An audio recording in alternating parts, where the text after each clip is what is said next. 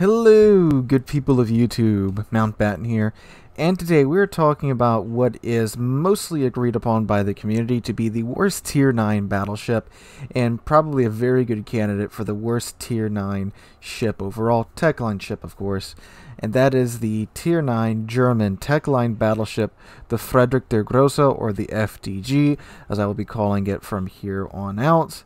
And yeah, this ship is not that great.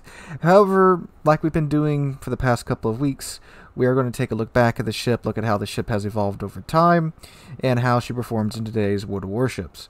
Now, the FDG has received several not major buffs, not quite like the Iowa that we looked at yesterday, but she has received quite a few nice buffs over the past couple of years, and that has certainly helped her out a lot. Now, we're going to go through her stats as is right now. And again, just like with yesterday's video, my commander is equipped. I do have Lucians on my FDG, of course, because it's, well, Lucians. He makes everything German so much better. So, of course, one of the highlights of the FDG and, well, the German battleships in general is their armor. And the FDG is no slouch here. She has a 60mm icebreaker bow that wraps around to 150mm cheek plate, that goes to a 300mm main belt with a 145mm upper belt, a stern slant that does not quite wrap around the stern, but is a 90mm stern plate. Then its stern is 32. Stern deck is 32, which leans into a 50mm aft deck, and then its main deck is 80mm by the rear two turrets, and then 50mm in the middle. Then by the forward two turrets, it is 80mm yet again. Then another 50mm section before the main foredeck, which again goes down to 32. So this is a really well armored battleship, and I'll throw some images of this up on screen for you guys to see. And this replay you're watching right now, it is a very, very, very good game in terms of showing you the strengths and the weaknesses of the FDG. Because at one point in the match, the FDG gets to be in its zone, which is obviously within secondary range of whatever it is that it's shooting at. At that range, its guns, its secondaries, its armor is at its best, and it is in the zone at that point. But when that is done, this thing is completely out of its element. Like, everything about the ship is terrible past about 14-15 kilometers. Especially its armor. Now, it does have the German turtleback citadel, so this ship is really tough to citadel at close range. At long range, just like with any German battleship, it is quite squishy because of its armor layout. It's very chunky. You will eat 20-30k salvos from ships like the Musashi, the Yami, anything with 18-inch guns at tier 10, which there's a lot of 18-inch at tier 10, especially in the past year or so. So yeah, this thing at range is miserable to play in. She has 84,300 hit points on the heavier side for tier 9 ships. Her guns, you have two choices of guns. You can get some 406mm main battery guns, and if you run those, you have a 26-second reload time, and the shells do 12,700 damage per shell for AP and 4,800 per shell for HE. The 420s give you a 29-second reload time. They do 13,500 maximum damage per AP shell and 5,000 maximum damage per HE shell. Me personally, I run the 420s because in a brawling situation, you want the heavier hitting, because, you know, you drive by the enemy ship, you tend to get one salvo at them, and every point of damage counts at that point. Plus 2, when the shells do connect at range, and you're normally connecting 1 or 2 shells at range, it does a little bit more damage. There's certainly an argument to be made that, you know, a 26-second reload time is much better because you can throw more shells down range. Sure, it's personal preference. I run with the 420s. You can run with the 406s. It's completely up to you. It won't really help you out too much in the long run. But anyway, so with the 420s, I also run a secondary build because the ship does have quite the secondary suite on it. You get 16 of the 105mm secondary guns, and then you get 12 of the 150s, and the 105s and 150s both have a maximum range of 12 kilometers. The 105s with a secondary build on them has a 2.3 second reload time. The 150s have a 5.1 second reload time. The 105s can pin 26 millimeters of armor, and the 150s can pin 38 millimeters of armor. Now, of course, this goes back to the build debate. You can run IFHE if you want your 105s to be able to pin that 32 millimeter threshold, which is the last major threshold in the game.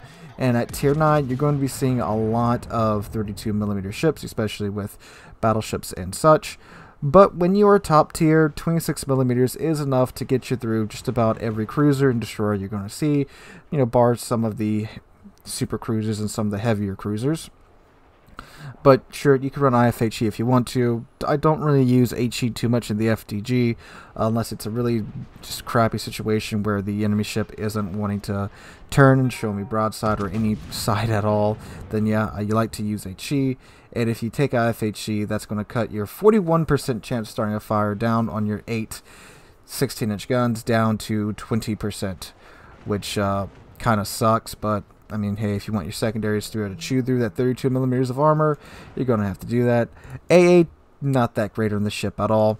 Maneuverability, this is a pretty fast battleship at 31.5 knots, not 32 knots, but 31.5 is plenty faster Tier 9. She's a 940 meter turning circle radius, and her rudder shift time is 17.5 seconds. So not quite the nippy ship here.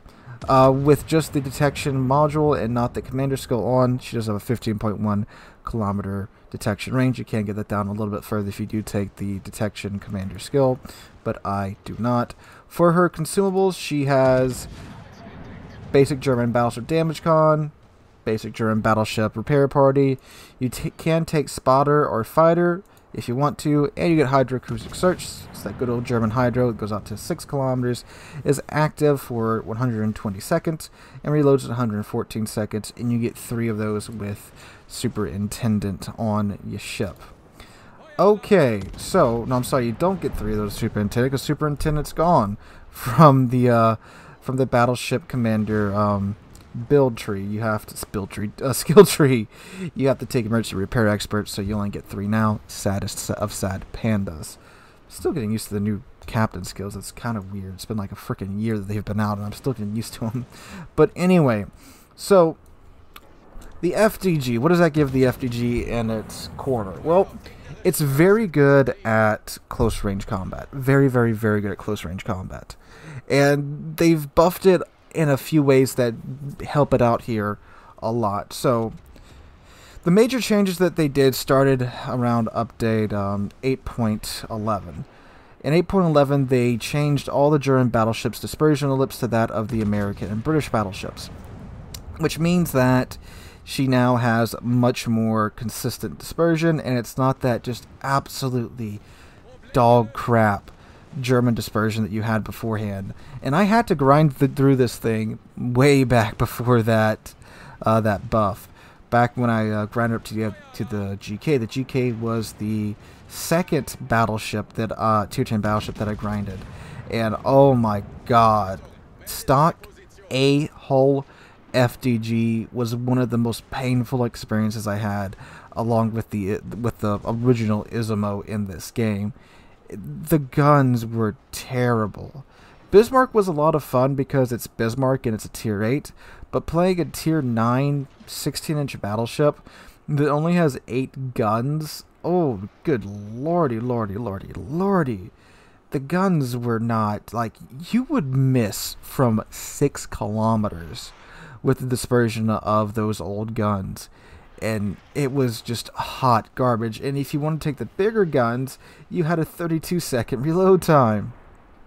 Thank God they buffed that to 29 seconds. And still with 8 16-inch guns, originally you had a 28-second reload time with 16-inch guns with just the 406s. 28 seconds on an 8-gun Tier 9 battleship. And again, thank God they buffed that to 26 seconds as well. So between the main battery reload buff and the dispersion ellipse changing, that was a much welcome change to the FDG.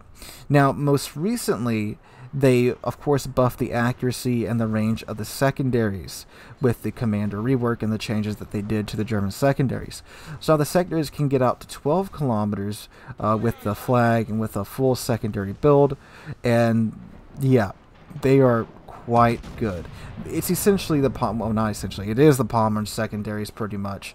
So if you play the Pommern, you know what the secondaries are like. I mean, the Pommern is literally just a 15-inch FDG. They're essentially the same, they're just configured slightly differently on the deck.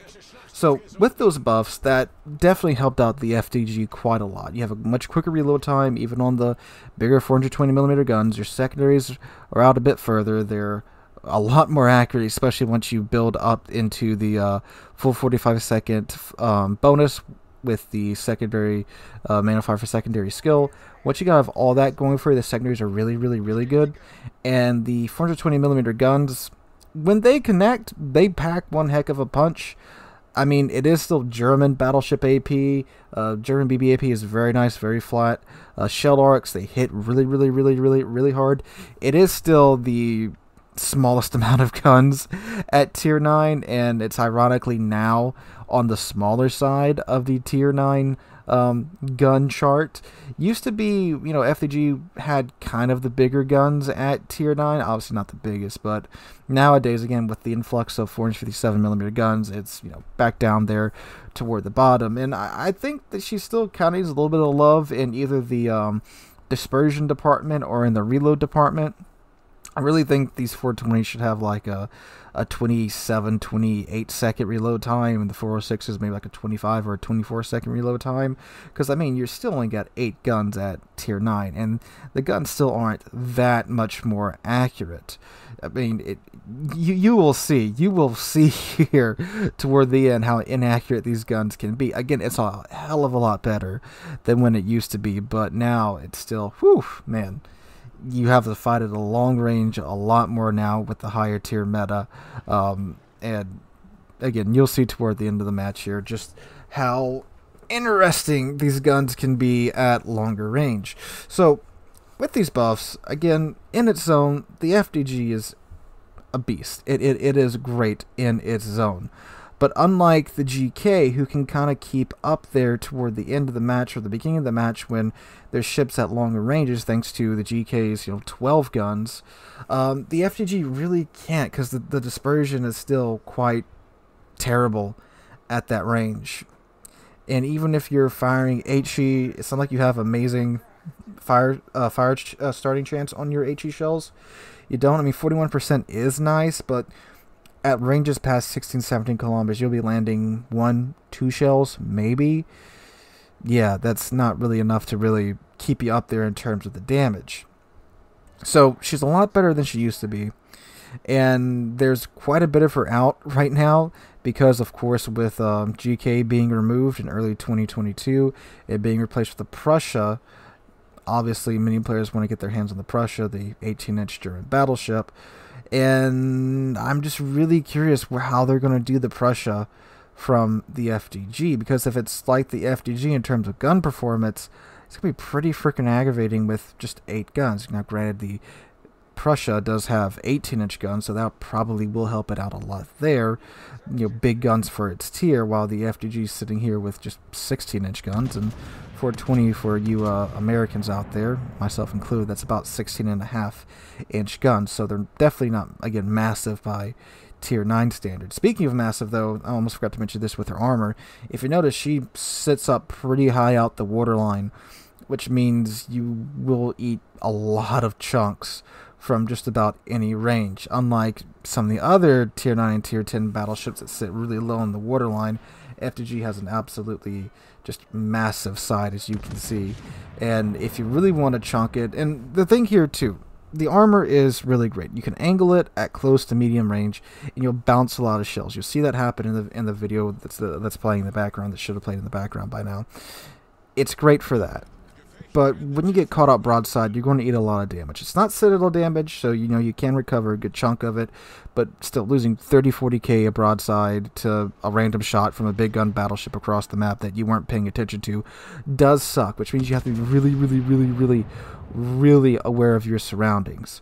And you are helped out in that category by the hydroacoustic search consumable that you have that helps you avoid eating a lot of torpedoes. It's really painful seeing a German battleship eat just an absolute wall of torpedoes, knowing that they had hydroacoustic search and they ate it because it wasn't running. It's, again, a life-saving consumable that I really encourage you guys to use. So you gotta have really good map awareness with the FDG. You gotta know when you can push. You gotta be very much aware of the surroundings and have good map awareness to get the ship to work. But again, when it does work, it does work. It's a lot better than it used to be. It's a lot better at doing what it does, but it really hasn't gotten better too much in the areas where it was weak beforehand. Sure, you can maybe land a shell or two at range, but the crux of it is that it still is an 8-gun, 16-inch battleship at Tier 9 with poor dispersion past 15-16 kilometers. And that really hasn't changed too much about the FDG. But hey, look, if you gotta grind through this ship right now, you're in a lot of luck. Like, a lot of luck. It's again, I cannot state this enough how much better it is today than it was back in the day. You know, it's still got its flaws, the massive broadside, the massive superstructure that eats pins for 15 frickin' K from every single angle, the plenty of deck space to start a fire, but you got a lot better set of tools to do damage with than what we had back in the day. Is it still the worst Tier 9 battleship? I still do agree with that. It is. The other Tier 9 battleships are a hell of a lot better, a hell of a lot more fun to play, and a hell of a lot less frustrating. And it still probably is on the lower side of Tier 9 ships altogether, but it has its moments. Don't get too frustrated with it. It has its moments. But that's the FDG and my thoughts on it today and how she's aged over time. Let me know what you guys think about the FDG in the comments down below. Hope you guys enjoyed this video and hope you're having a wonderful Thursday. If you enjoyed the video, make sure to drop a like and subscribe to the channel. We're on our way to 30,000 subs, and I can't thank you guys enough for that. Hope you guys have a wonderful week. Hope to catch you guys in the next one.